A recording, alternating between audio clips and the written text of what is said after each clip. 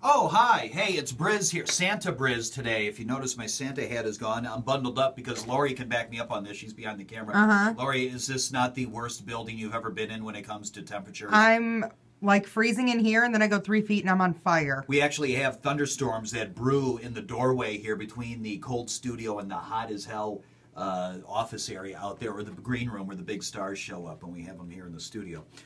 So anyhow, today, for the 7th day of Christmas, part of the 12 days of Christmas, we're heading into the home stretch, right in the second half of it here. And today we have for you, courtesy of Gilley's Heating and Air and Speedway Automobile, a North Point indoor-outdoor wireless weather station. Now, this thing's pretty cool. It's got an alarm clock. Sweet. But actually what you do is you set this thing up in 2 different places.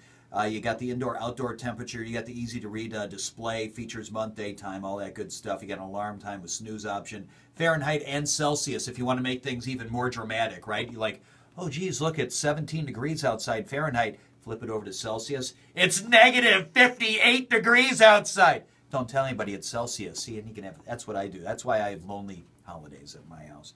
But also, it's got a remote sensor and all that.